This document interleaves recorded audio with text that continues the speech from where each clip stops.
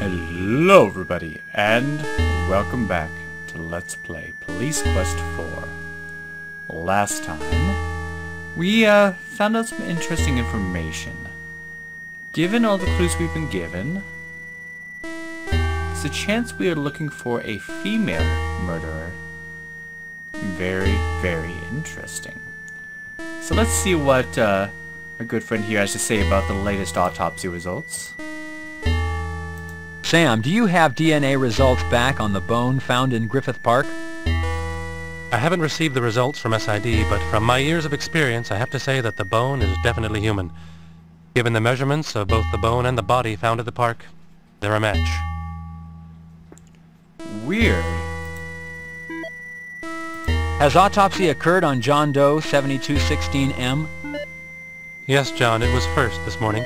The gastrointestinal tract was ruptured as I suspected, and also as I suspected there was no asphyxiation.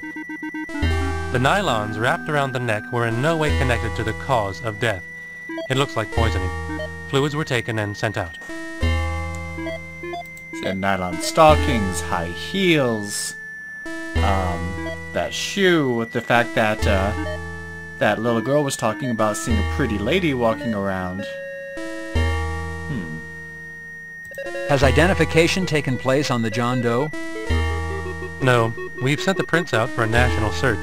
There must be someone, somewhere, missing a father, brother, or husband. Is there any preliminary report on the fluids? No, John, they only went out this morning. However, I am not hopeful for a match. You know, John, there are thousands of poisonous substances out there. Many have yet to be identified and catalogued by the scientific community.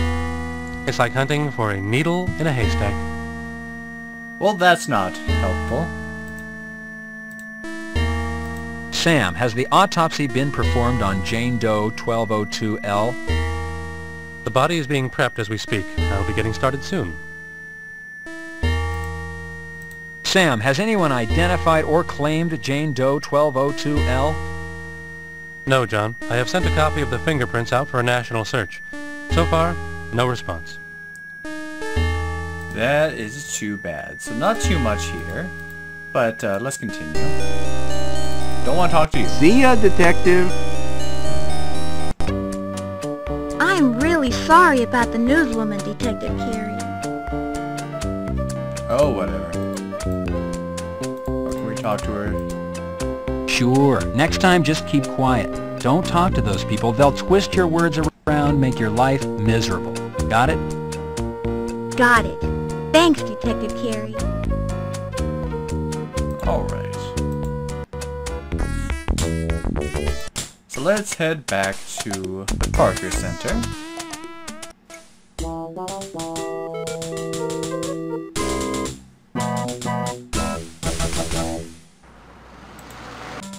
And of course we need to put our ID badge on. You attach your Parker Center ID to your... Yeah. You press the button to... So first we actually need to see if a full analysis of the evidence has come back yet. So we want to go back down to the basement. You select the bait... And go check out our girl Chester.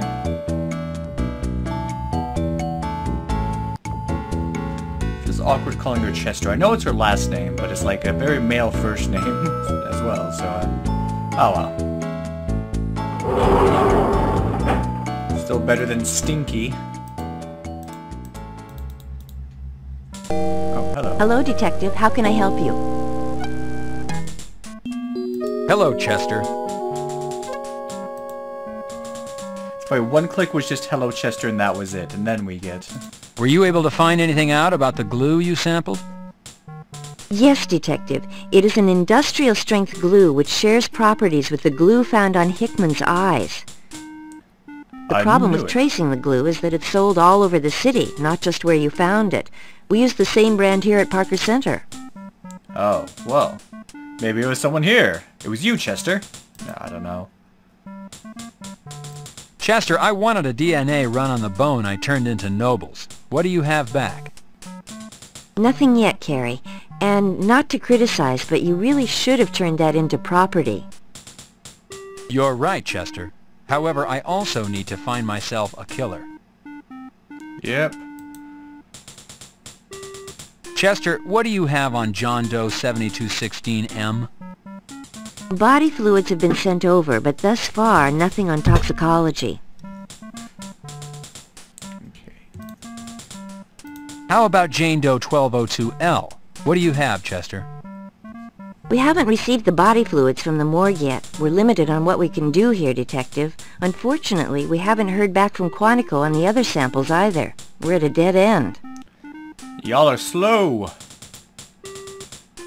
The vehicle the victims were found in, Chester. What did you find? Their body fluids, their hair, their fingerprints, and red fibers. Other than that, the car was very clean. Too clean. Nothing in the glove box, under the seats, anywhere. Red fibers, huh? But yeah, the murderer couldn't be Chester. I know we're talking about a woman and it's like, oh, it's probably Chester. But no, she's not a big woman. We're looking for a larger woman. Chester, how about Jane Doe 1201K? Anything come back on her? How about fingerprints? Well, she does have fingerprints. They just don't match anything we have out there for missing people. And I believe that's all we can talk to her about right now. See you later, Detective Carey. See you, girl. Pressing the button, you call the elevator. Yeah, we gotta wait for it. Is it just me, or does this suit just not fit him right? It's like, it's a bit too baggy. You select the third... So as we always need to do, we need to fill out another one of those wonderful forms. And give it to our pal Hal.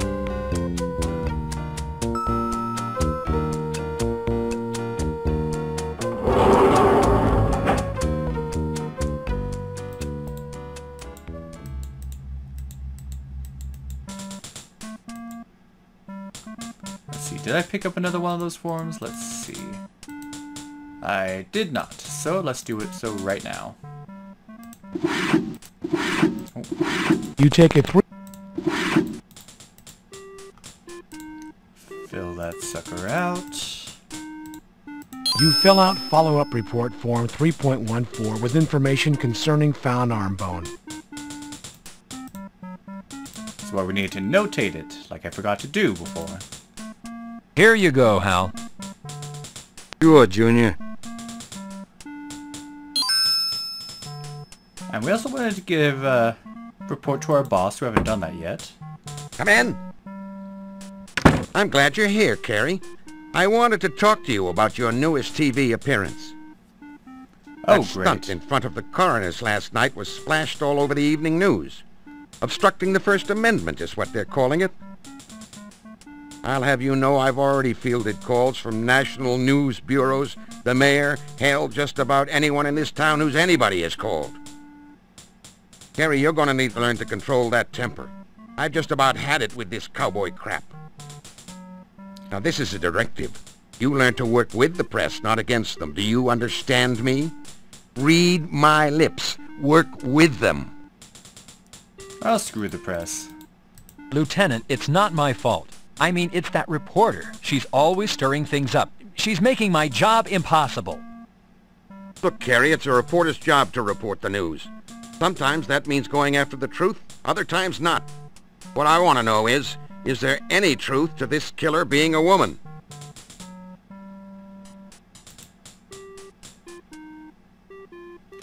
Yes, no, no more update, no more questions. I don't know if there's a right answer here. He says there any truth. I don't know if it's true. We don't know. No? You sure? Believe me, Carey, I trust you. It's just I gotta be sure. I'm the one fielding the calls. Yes, sir. All right, then, we know what we're dealing with. Most probably a white male, aged 24 to 36 years of age. And somebody awfully vicious and brutal. Watch yourself, Carey. We don't want to lose another one. You sure don't. Time's up. Oh, okay, time's up. Alright, so what we want to do is go back to the impound lot because we have that other abandoned car that was found with the naked bodies inside. You call the elevator.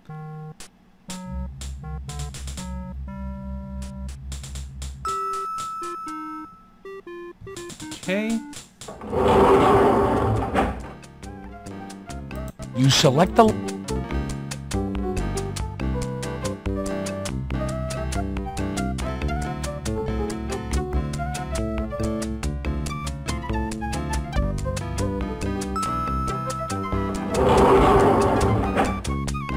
And let's get going.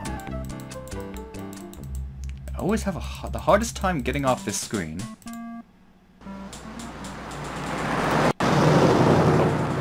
That I wanted to hit map. Let's see, so the impound lot is right here.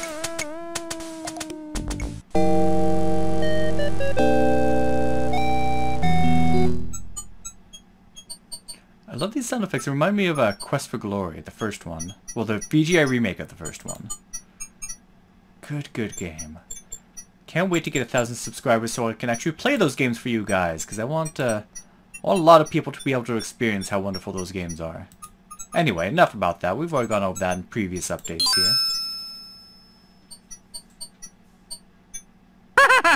Well, tell him McGarrett said, book him, Dano. He'll know what it means. Will he? Really? Hey, you whippersnapper!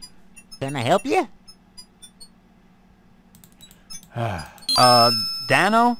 McGarrett told me to tell you to... Oh. He said...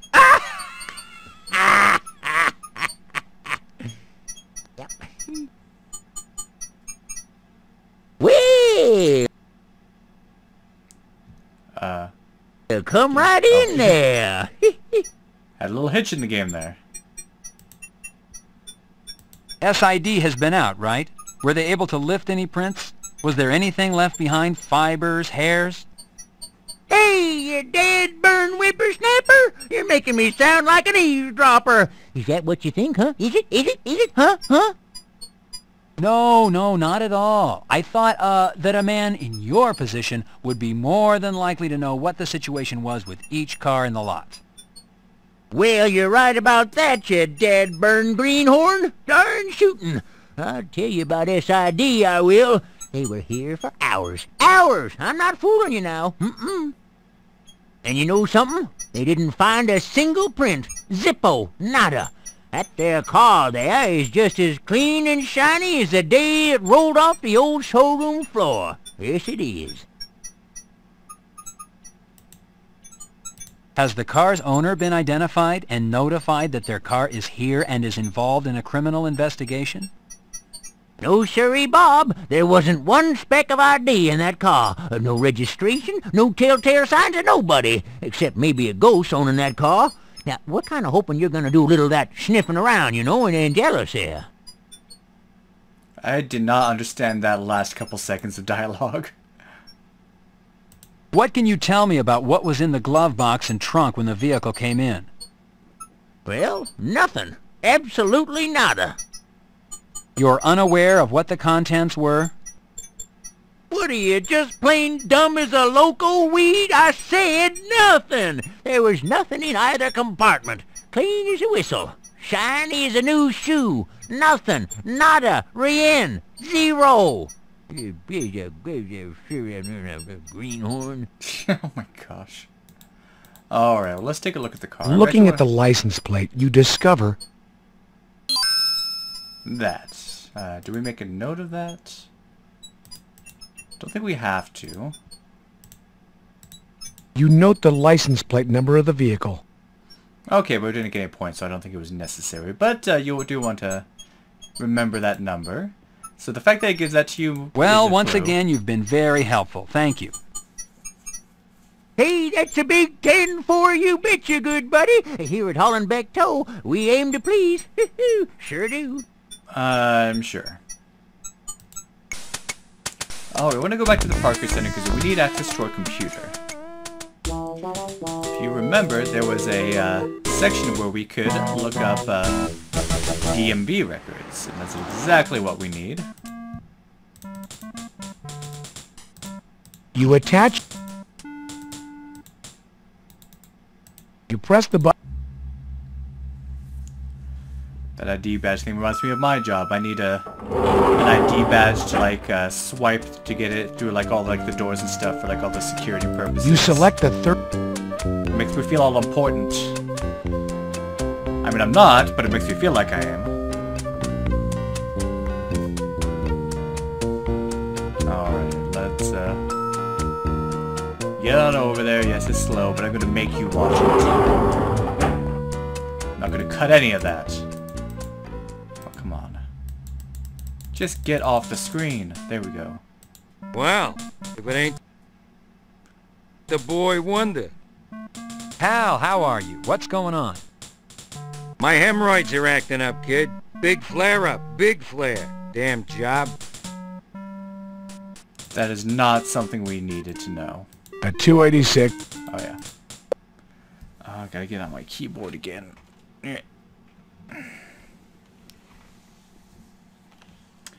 Alright, so our ID number is 612. Password is Gunner.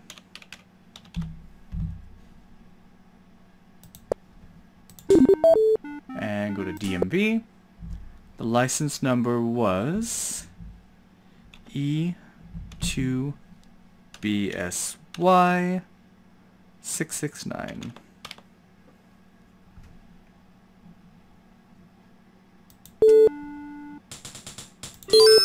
Registration, Central District Health Center, Los Angeles County, 1209 Figueroa.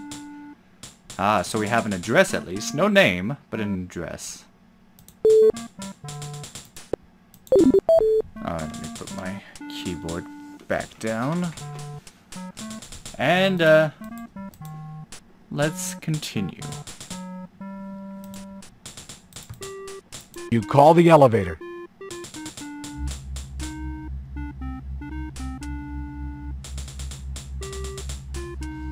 Oh, come on.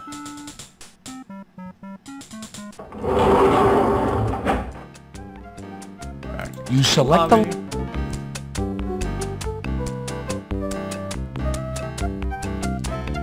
Remember back in the day when you didn't have smartphones and you had to go all the way to back to your office just to look up something on the computer?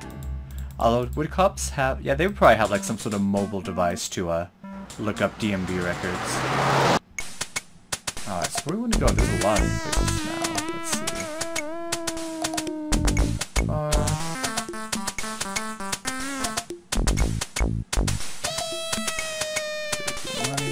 This Dennis is, where? Let's see.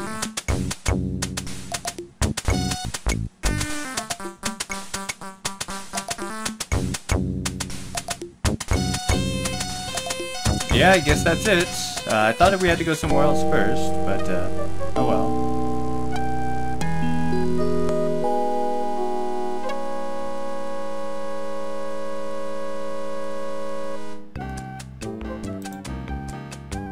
Alright, so of course we want to show our badge. No identification is required, Carrie. Feels like county as opposed... She can't hear you from here. Can I walk in? Feels like... How do I walk in? Feels like county is...